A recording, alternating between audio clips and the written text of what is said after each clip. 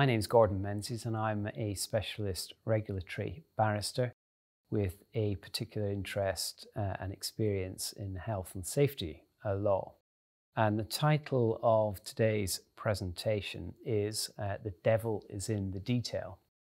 And the purpose is to look at constructive and positive ways of presenting financial evidence to a court in a health and safety case during a sentencing exercise. Practitioners will, of course, be familiar with the expectation, indeed the requirement, to provide 3 years of accounts to the court prior to that sentencing hearing, because as the Sentencing Council guidelines state, in the absence of such disclosure, or where the court is not satisfied that it has been given sufficient reliable information, the court will be entitled to draw reasonable inferences as to the offender's means from evidence that is heard and from all the circumstances of the case, which may include the inference that the offender can pay any fine. And certainly the practice has been, indeed, it's almost become a convention that no matter how big or small a company you are, financial information of some degree is placed before the court. There are particular contexts in which the guidelines make it clear that detailed analysis is not encouraged and indeed may not even be appropriate.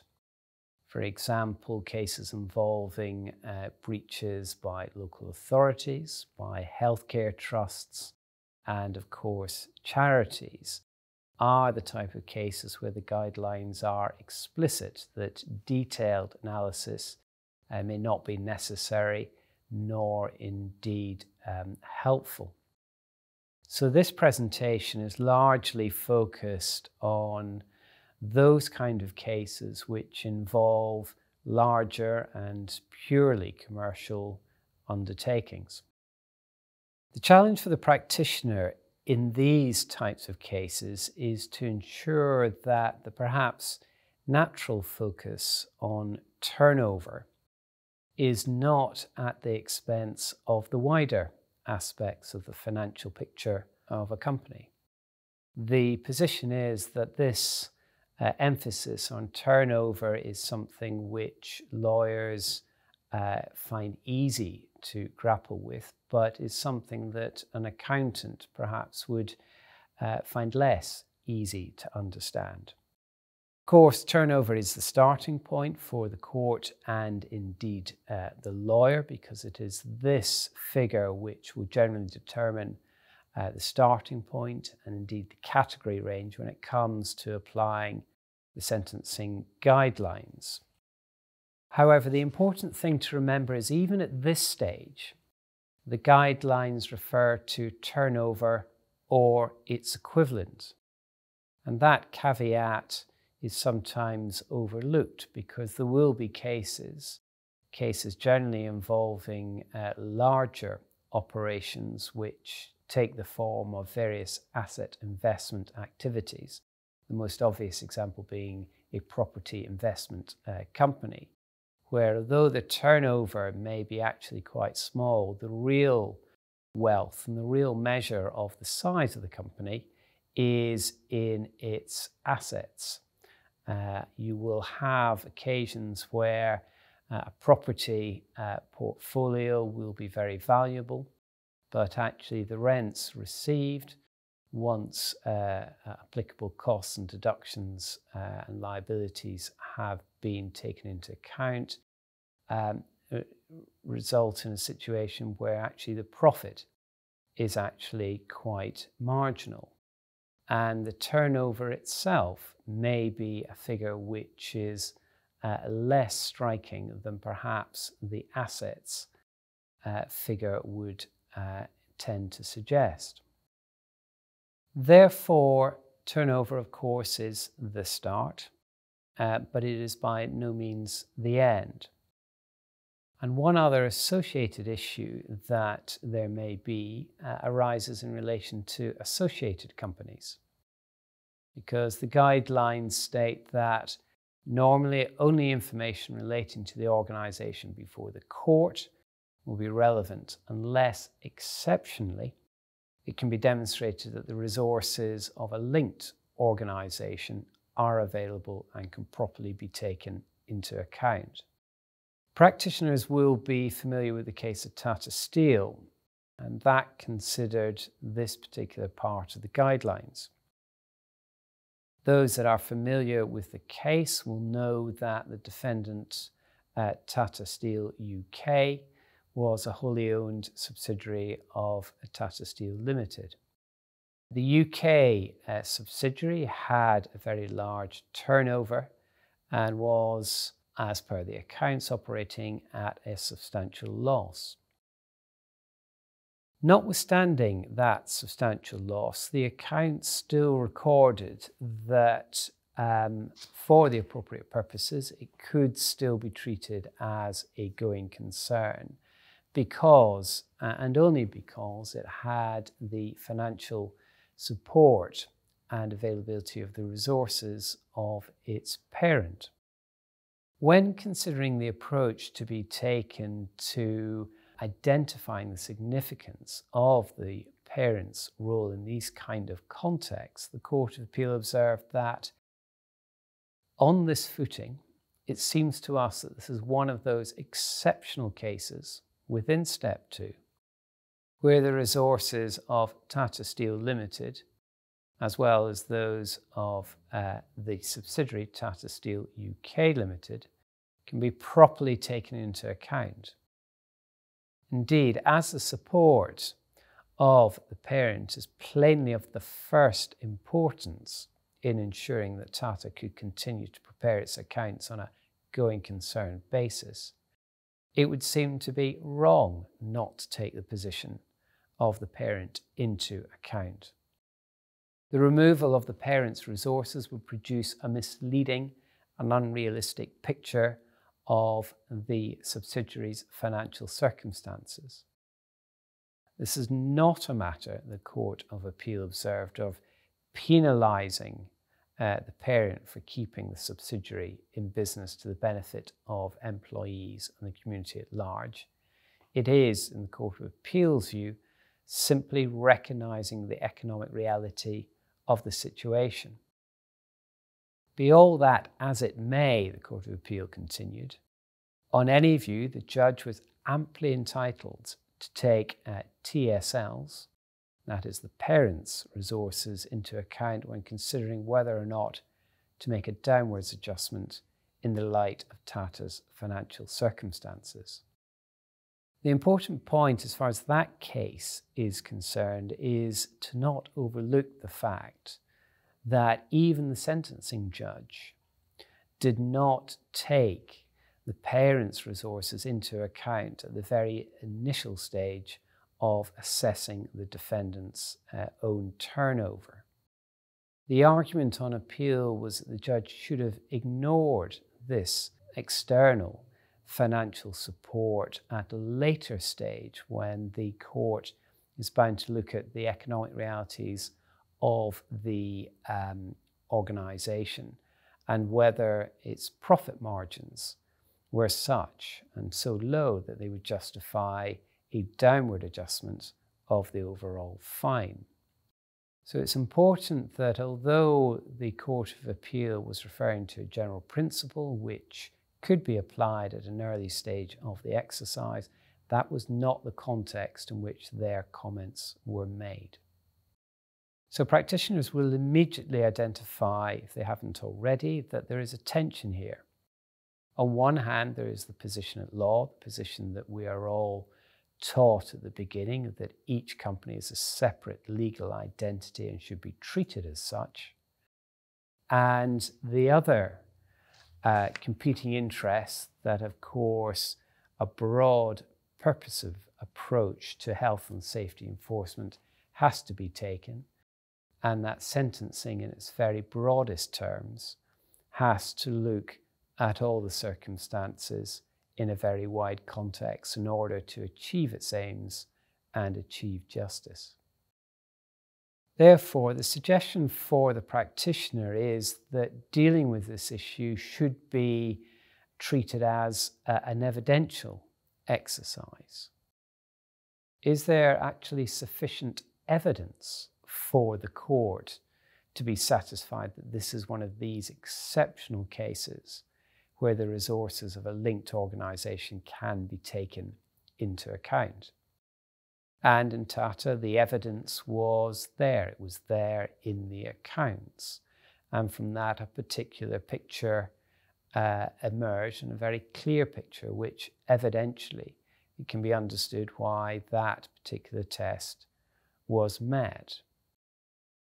So if practitioners are going to look at this in terms of an evidential exercise, the first question is, does the evidence that's available actually paint a sufficiently clear picture that could justify a finding or a set of findings of facts which would then allow the court to treat this as an exceptional case?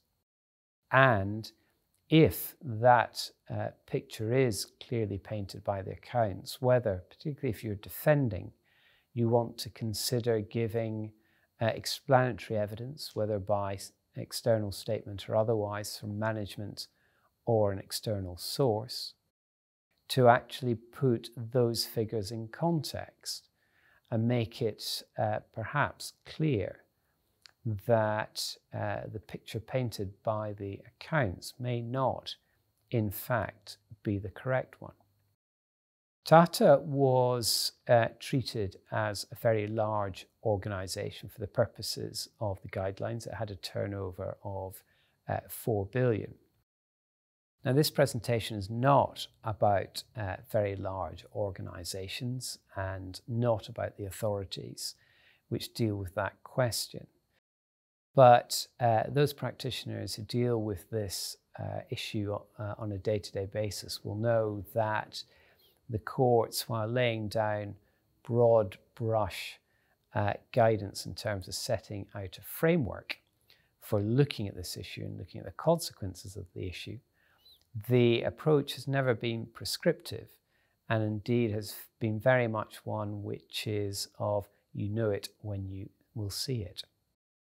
So that is a few observations on the starting point and the importance of turnover, especially at step 2 of the sentencing exercise. However, the important, perhaps potentially more important part of the exercise, where detailed examination of accounts may repay close consideration, is at steps 3 and 4 of the exercise, particularly step 3. Because, of course, step 3 is a check on whether the proposed fine based on turnover is proportionate to the overall means of the offender. So here the focus is very much on the means of the offender. Step 4 is a more wider consideration that looks at whether the fine impairs the offender's ability to make restitution to victims, what impact a fine may have on the offender's ability to improve conditions and comply with the law, and the impact that any fine may have on the employment of staff, service users, customers, and the local economy. So having looked to the definitions of steps 3 and 4, it's clear that the information in the set of accounts is going to be more relevant to step 3 than step 4. So the issues that bear consideration as far as step 3 are concerned are, as far as my experience has been, as follows. First, and perhaps most importantly, profitability. There is a real danger, given the tendency of the courts to focus on turnover, the profitability is sometimes lost. The whole purpose of the sentencing exercise is to take into account the economic realities of the business and to reach a fine which is sufficiently large to bring the message home to management and also to the shareholders. So hence, that is why submissions on profitability are, in my submission, something which should not be shied away from, something which merits proper emphasis in the context of the sentencing exercise.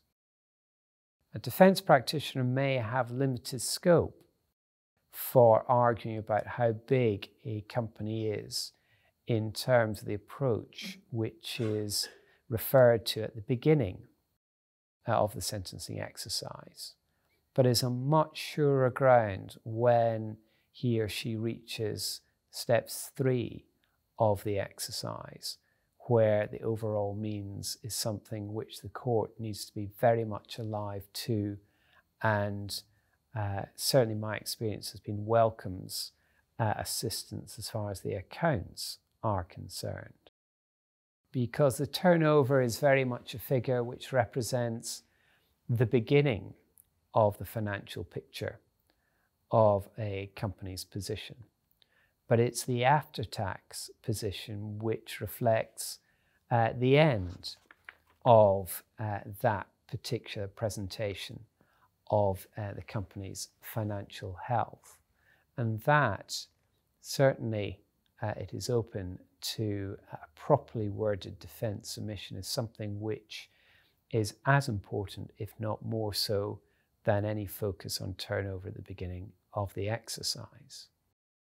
So the consideration for the practitioner is to look at profitability and also use it in combination with the other financial aspects as disclosed by the accounts to paint a proper and fair picture of what this company's financial health really is. And in order to do that, the practitioner may benefit from looking at the detail of the accounts to the extent that, for example, the provisions that are sometimes detailed in accounts may be important. For example, it may be that the provisions actually include some set aside for payment of the fine itself. Clearly, that is going to be relevant to what means are available to pay any fine, is something that a prosecutor is going to look at, and a defence practitioner certainly needs to be aware of, given the potential for undermining any argument that this defendant is in a financial position where a large fine is not going to be something which is merited. Directors' remuneration is another issue that needs to be considered. It is something which certainly the prosecution may wish to draw the court's attention to.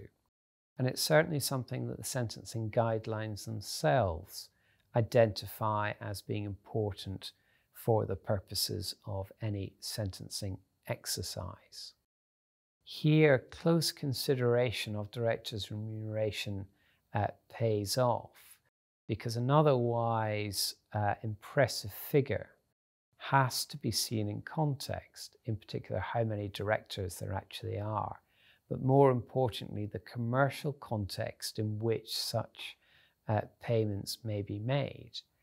Because again, it may well be that figures which appear quite large in black and white on paper are, in the commercial context in which that business operates, either modest or simply competitive compared to other competitors in the industry.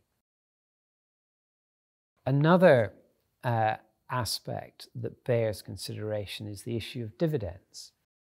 Again, this is often overlooked because the purpose of sentencing is to bring the message home not just to management, but also to the shareholders.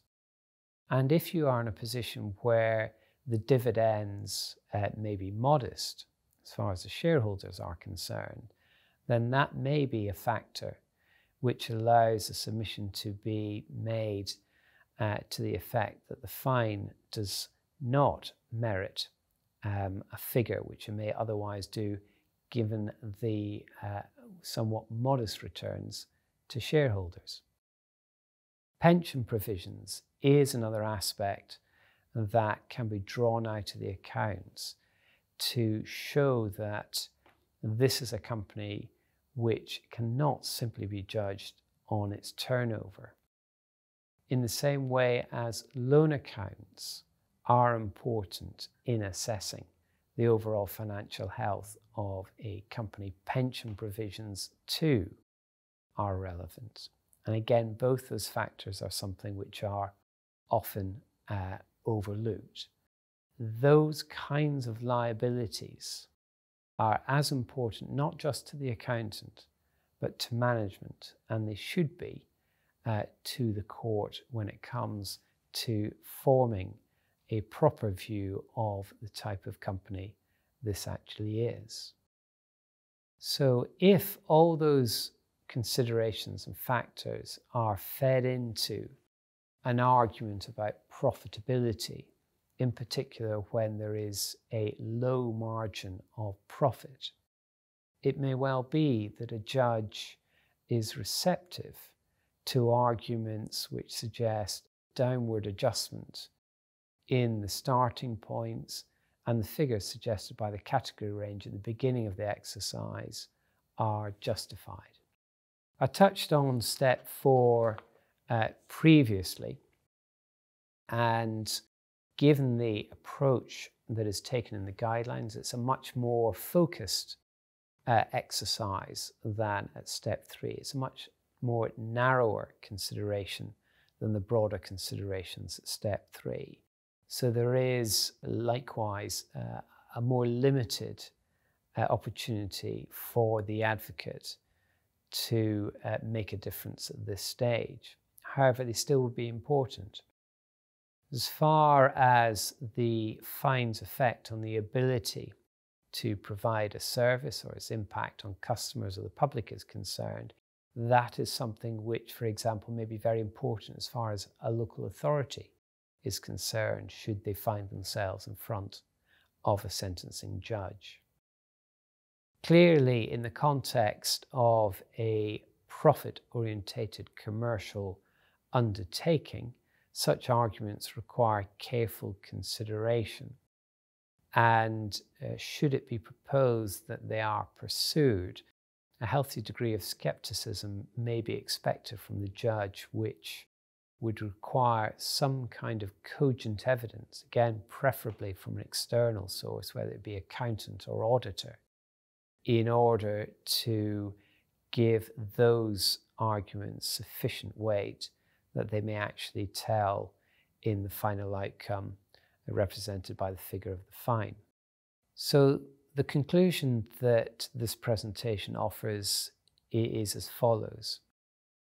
To simply extract a turnover figure from the accounts and look no further is an approach which is something which may be understandably perfectly natural, especially for a busy court dealing with a potentially complex case with other issues.